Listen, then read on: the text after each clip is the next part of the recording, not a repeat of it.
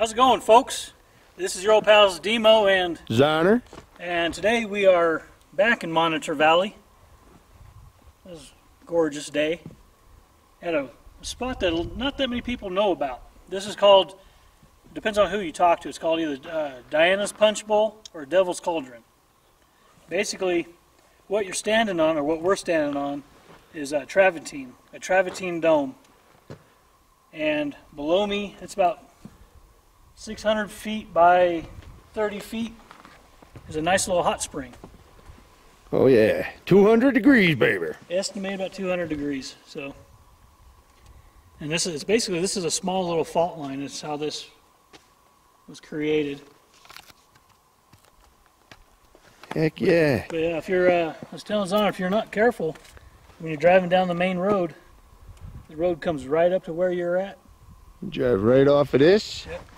And right into there, and you'll sink down. Nobody knows how deep it is. Nobody will ever know what happened to you, and you will be a boiled dummy.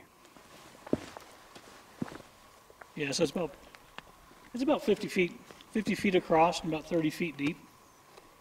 Yeah. The whole base of the hill is about 600 feet. 600 feet of travertine, what you're standing on. You can see the eagle's nests. Yes. There are several stories you can hear about Diana's Punch Bowl. It depends on which one you want to believe and who you want to believe. But the story I got wasn't from the internet. It was actually from, what are those people called? A person, life people. So, I mean, they could have been pulling my chain too. It's hard to tell. But the story goes there was Native Americans, a brave and a squaw, or man, woman, however you want to phrase it, say it.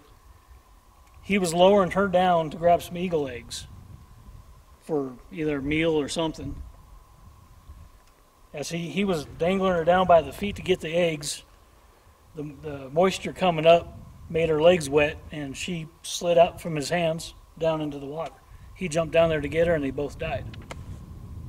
So the rumor, or the myth goes, when you come up here and you see an eagle feather floating, it's supposed to be a good sign. That means their spirits are here. That's a cool story, anyway. So my story predates the internet. So, like I said, it could be total BS. I don't know. I'm gonna go over and check out the other side real quick. Yeah, let's go ahead and take a gander here. We're gonna try this. We're gonna try this again, folks.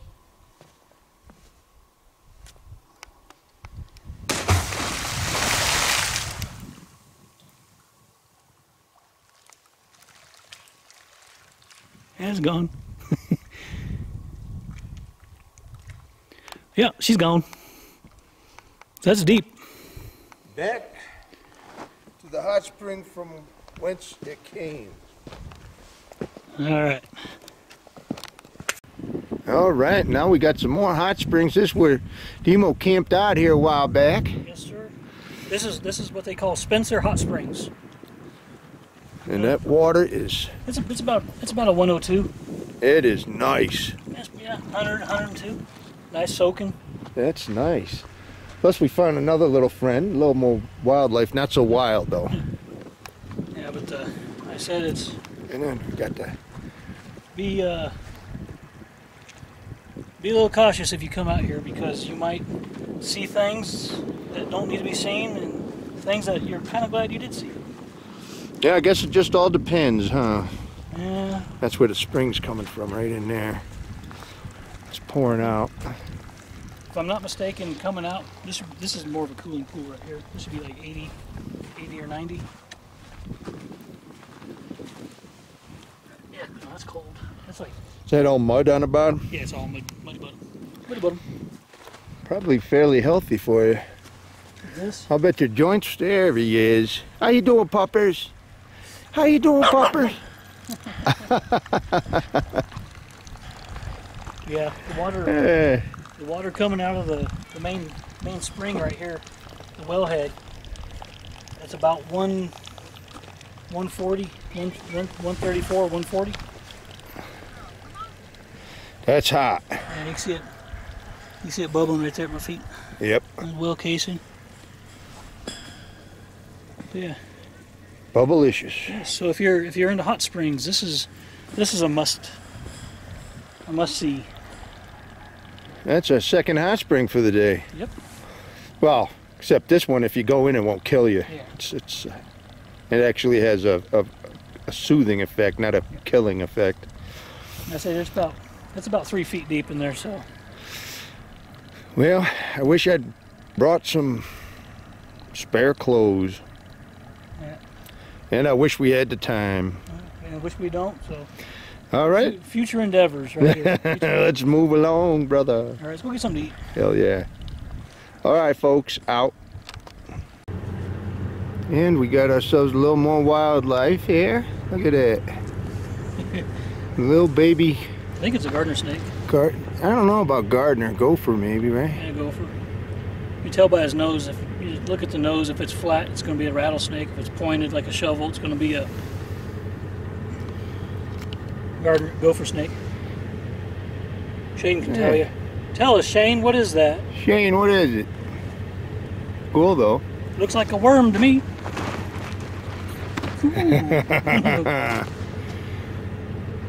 Yes, sir. And we have yet more wildlife for you. Look at that. Oh, that's a couple of burros standing there looking at us. Hi, Mr. Burrow. Which one's the smart ass? Hello, Mr. Burrow. Mrs. Burrow. Milton Burrow? Milton Burrow. You guys be good. We'll catch you later.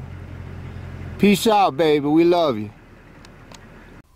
All right, Mr. Zonner, you said you had a joke for us? I do. It's my famous Halloween joke. What do we got here? What did the ghost say to the bee? What did the ghost say to the bee? I don't know. What did he say? Booby. Boobies. Booby. Love it. Love it. All right. That's enough. All right, folks. Well, we made it to the top of Tacoma Pass. And what you see to my left, Zonner's right, is the Tacoma Cave.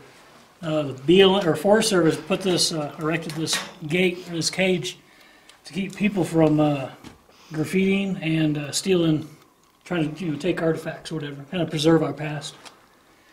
But a lot of these petroglyphs, no one really knows what they mean. Abstract art or a vision. They might have come up here, didn't take their hits of peyote or their medicine or whatever, and Some of the stuff looks pretty crazy. yeah. But as of now, as we stand here, there's not that many. I don't think there's anyone that really knows. We can all assume and assess and come to our own conclusions. Right. It's like the white dots you see there. I would assume that would be because they used to do a lot of game hunting up in this area.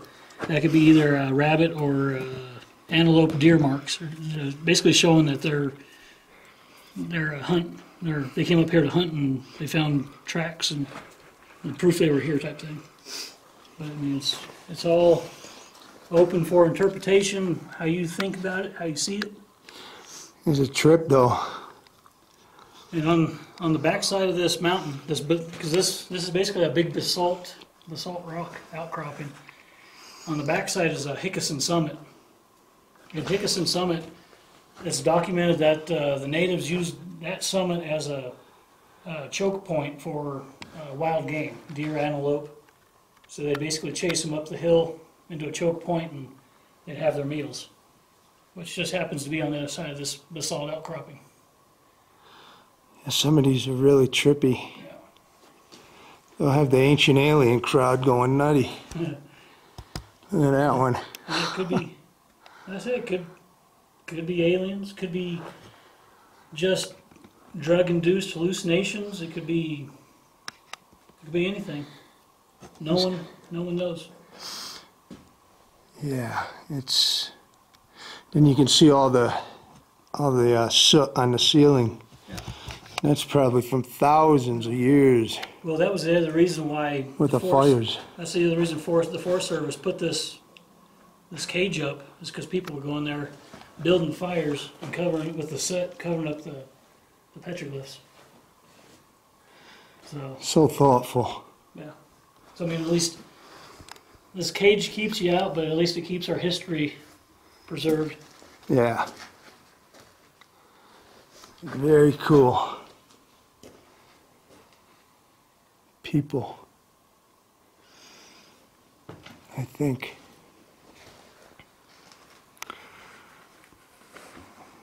And, like Demo said, it's up to interpretation because nobody really knows. Mm-mm.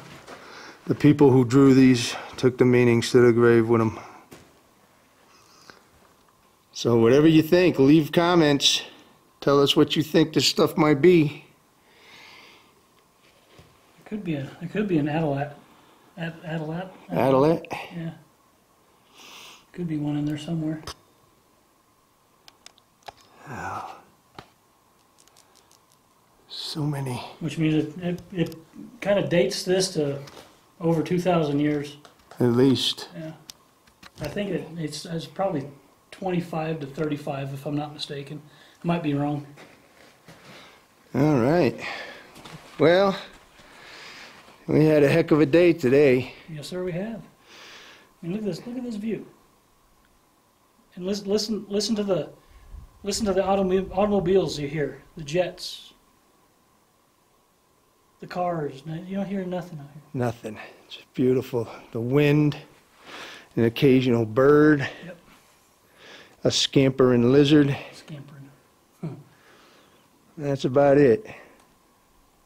Yeah. So I guess we're going to go ahead and call this one the end of the day. Head into Austin to get something to eat. if they're open. Sounds like a plan, brother. So, yeah. This has been Demo and Zonner saying, don't let your meat loaf. Thanks a lot, folks. bye. Bye-bye.